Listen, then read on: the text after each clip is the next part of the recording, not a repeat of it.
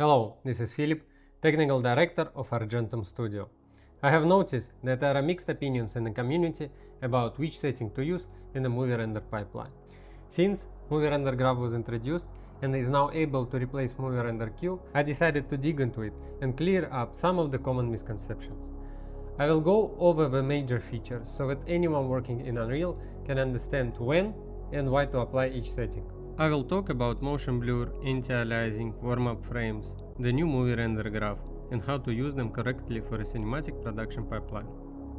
I won't talk about other aspects for now, such as translucency, depth of field, or path tracing, as it would be too difficult for me to cover in a single video. First of all, I want to thank all the authors of the most informative articles out there from the Epic Games team, Matt Hoffman, Shaun and others. All the links to the tutorials and articles I will leave in the description. Now let's start with the common approach using movie render queue. Even though it's a legacy feature introduced in 4.26, it is still relevant. You can watch a full detailed explanation and a great example of using it for production with further compositing a nuke from the creator of this tool, Matt Hoffman. Before starting, enable the plugin and set the alpha to enabled or linear color space only in earlier versions under the project settings. Okay, let's go step by step, and I remind you that I will explain everything only from the perspective of cinematic production, since this is my personal focus.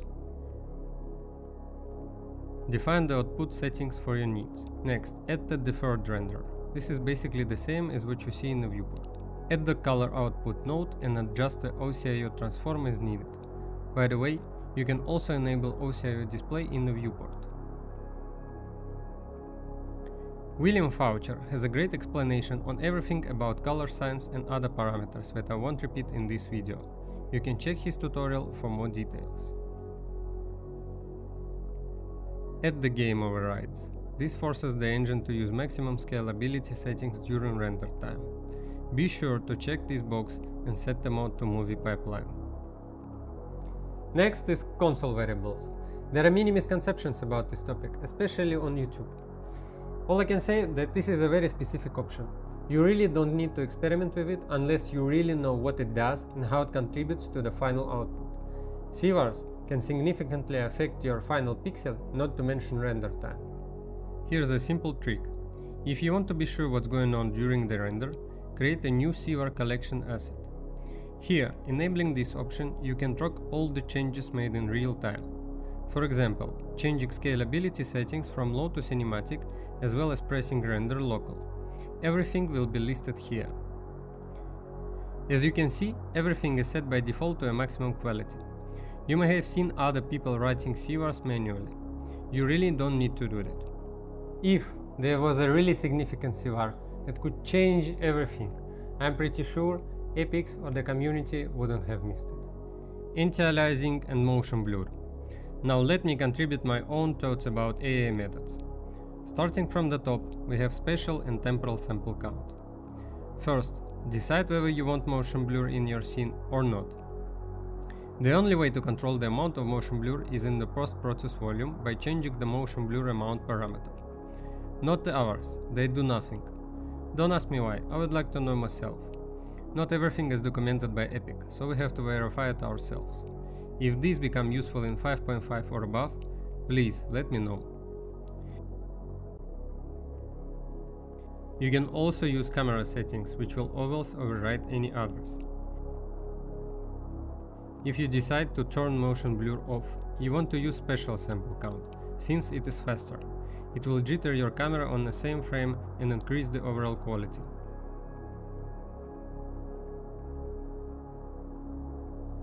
If you want motion blur on, increase the amount, but think of the slider as a film camera shutter angle. Value set to 1, same as 360 degrees full frame open. Default 0.5 equals to 180 degrees, which is common for movies. Now, you want to use temporal sample count. It will tick your engine forward. What does this mean? Think of it like splitting a frame into subframes. You are actually dividing a single frame into images, with the sample count defining the exact number of slices between each frame. and it will only slice the portion where your shutter angle is open and skip the portion where it is closed, which, as already said, is controlled by the amount parameter. The diagram shows the time steps passed to the simulation. In our case, we have half of the frame open, and 9 temporal samples will split into 9 subframes and evaluate each accordingly. Another thing to keep in mind, that by default the engine uses a frame center shutter timing method. Using an odd number of samples ensures there is an actual subframe on the keyframe, helping sudden changes in motion render more cleanly. But it's not mandatory. If you want further control over the camera shutter timing, add a camera setting, and here you can choose what type of shutter timing to evaluate. Be aware that some simulation types can have issues with this kind of irregular stepping and may behave unpredictably. For example, grid simulations depend on every parameter: the motion blur amount, the temporal sample count, and the shutter timing. Since these values determine the time steps and how the simulation is evaluated for each frame.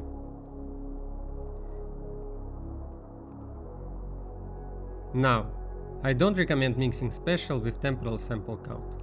There isn't any advantage. By increasing them both, you may still get increased quality in anti-aliasing only if the method is set to none, but you will lose the extra motion blur blending. Do not mix them with the default rendering path. Use either all temporal or all special. Next, anti-aliasing methods. Whenever you change it, MRQ may give you an error. The temporal anti-aliasing has diminishing returns above 8 samples and vice versa for none. This is actually true only for methods set to TAA.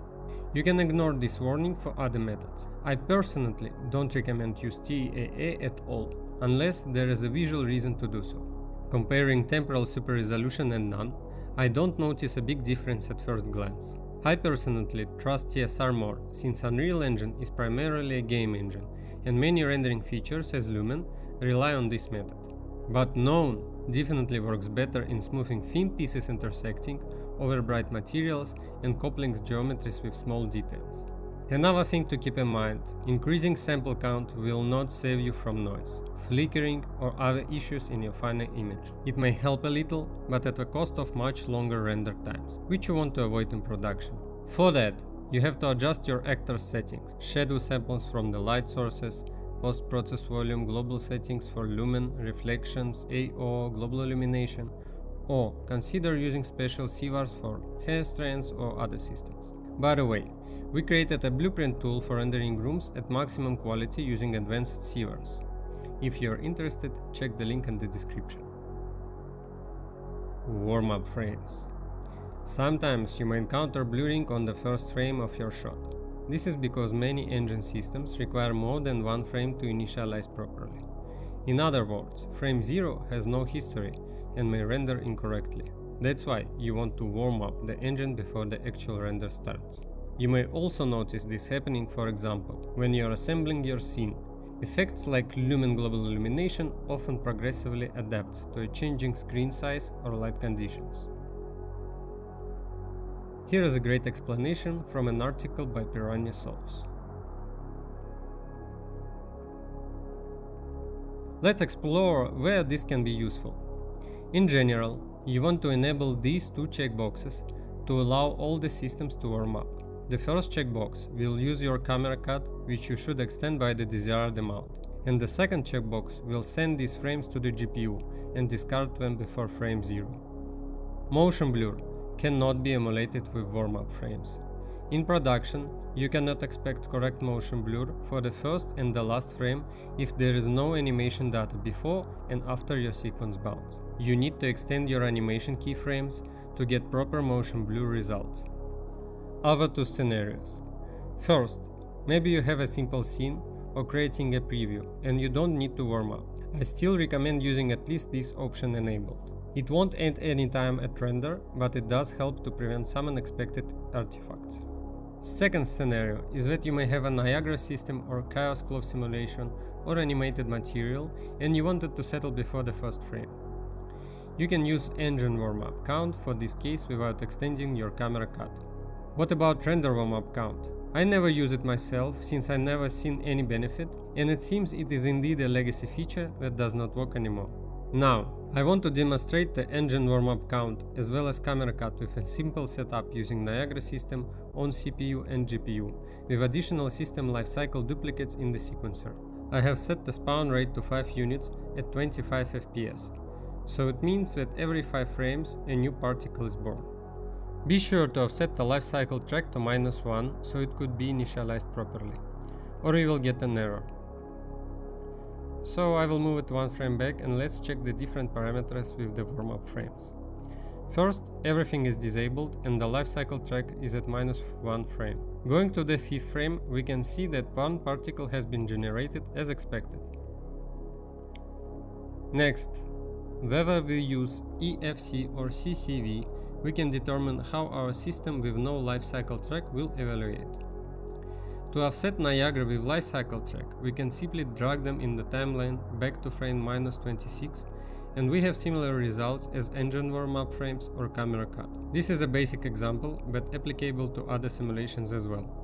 Applying all this knowledge to the production pipeline, my advice is, if you have complex scenes, test your simulations and animations as early as possible, with all the complex stuff first and then build up detail from there. Decide and define motion blur you want to use for each scene and each shot. Check if temporal samples affect your simulations and set it to a constant value if it does. Keep in mind about camera shutter timing option.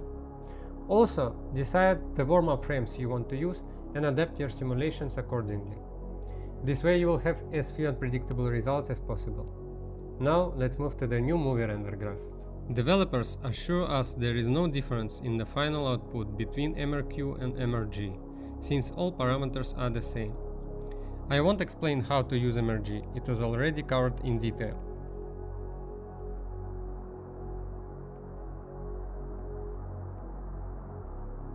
This is personally my new favorite tool, since it is really flexible, procedural and simple to use. Now let's take a look at the difference between warm-up settings. Emulate motion blur. This is for real-time rendering mostly, not reliable for production. Don't check this unless you need draft previews. This option can actually emulate motion blur, but only if you have your AA samples at 1.